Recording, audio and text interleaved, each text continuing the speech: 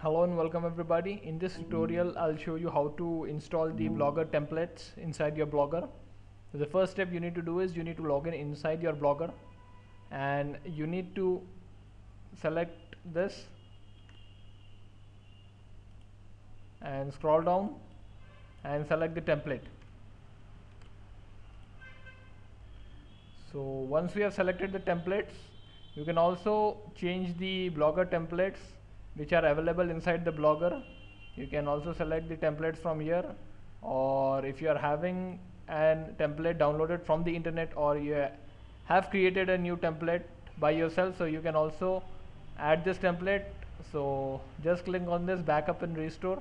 I have a template downloaded from the internet, so I'll select the path of the installed downloaded template. So once you have downloaded template, just extract it. You'll find an XML file.